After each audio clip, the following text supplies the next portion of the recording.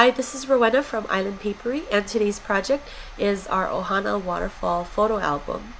In it, you can place your photos, the different sizes, and there's a tab at the bottom that you pull so that the photos come down like a waterfall card or a waterfall. This is a pink card that we have in the store that we made, but today what we're going to do is create a green Lawa'e fern waterfall photo album.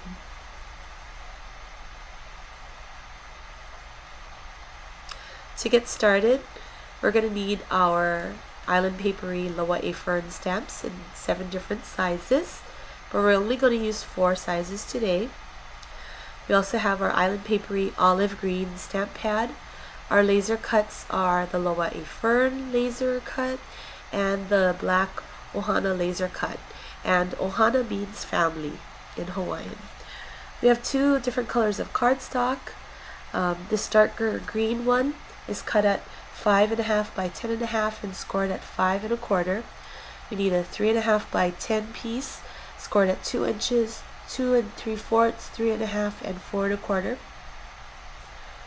We also have a 1.5 by 11.5 piece for the band, and 2 3/4 by 5 piece.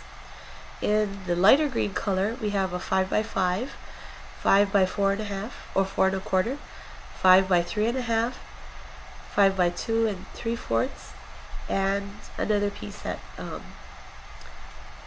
5 by 2 3/4. Okay, so let's put these off to the side. And what we're going to do is take our stamps, place them on our acrylic block. And I have 4 different sizes here that I placed randomly. I'm going to ink up my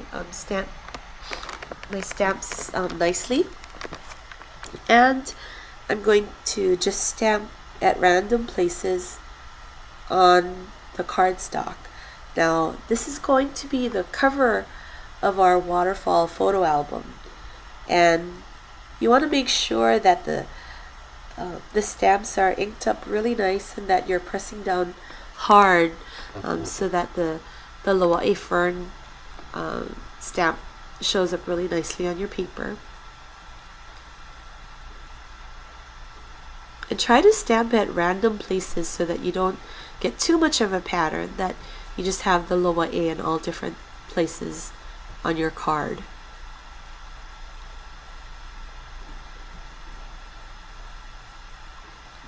Okay, so I'll just close that up and put it off to the side, and then fold the card where the score line is. Again, the score line is at 5 1/4. Then we're going to take our mechanism for the waterfall piece, and using our cards and some double-sided tape, we're going to tape the cards onto this piece. And what we're going to do is start from the bottom with the smallest card, the one that's measured at 5 by 2 3/4. So we're going to start with that one first and try to get it centered in the middle.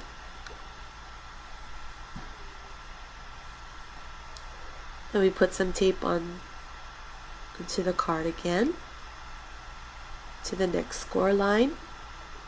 Remove the backing and then place the next larger card. That one's the 5 by 3.5.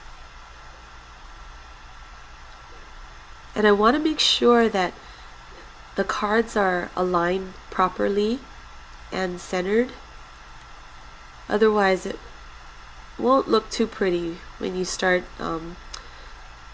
opening up your card and pulling on the tab to make that waterfall. It might not turn out too well. So again, just work your way from the bottom to the top, starting with the smallest card and then working your way up to the bigger 5 by 5 card.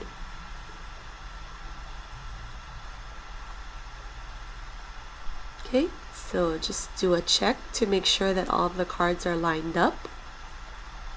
And there you have your mechanism for the waterfall. Okay, next thing I'm going to do is take that long strip and make a band around the back of the card or the back of the photo album. So I'll center that strip in the middle and then fold it over. And I'll take the double-sided tape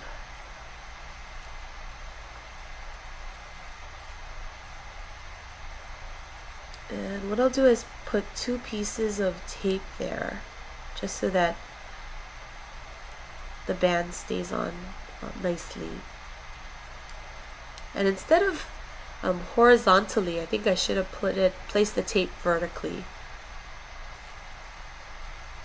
But just remember to do that when you do your project.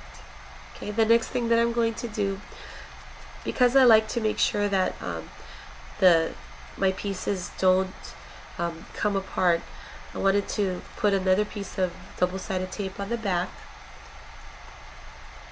and then place the band over that so that it doesn't shift around when you're moving the waterfall piece.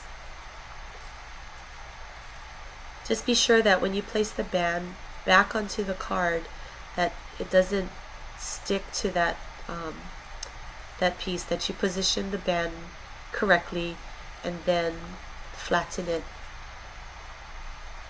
to make sure that it's set in place.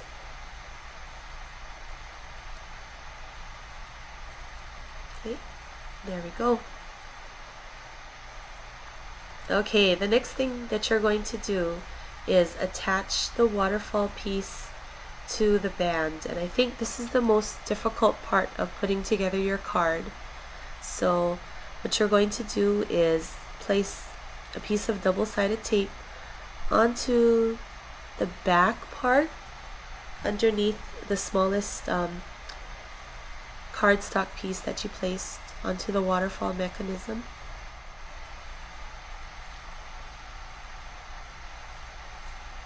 Okay, there you go. I'm going to make the edge of that piece rounded, or the corners of that piece rounded, just to make it a little bit nicer.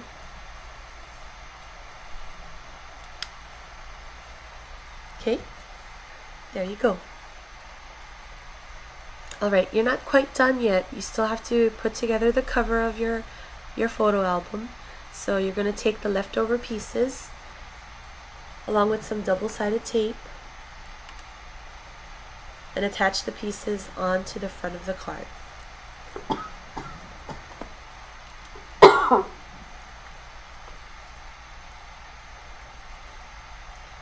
And what I'm doing here is using 2 pieces of double-sided tape, and again, so that it stays nicely onto the photo album.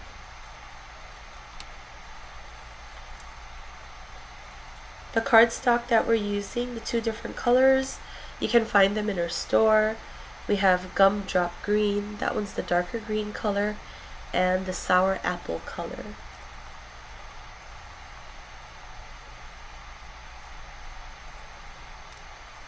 Okay.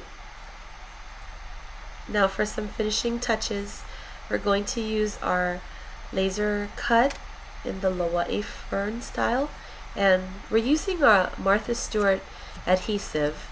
It's a stamper, a dot stamper, and what I like about it is that it's easy to use, and you can also reposition it if you make a mistake the first time.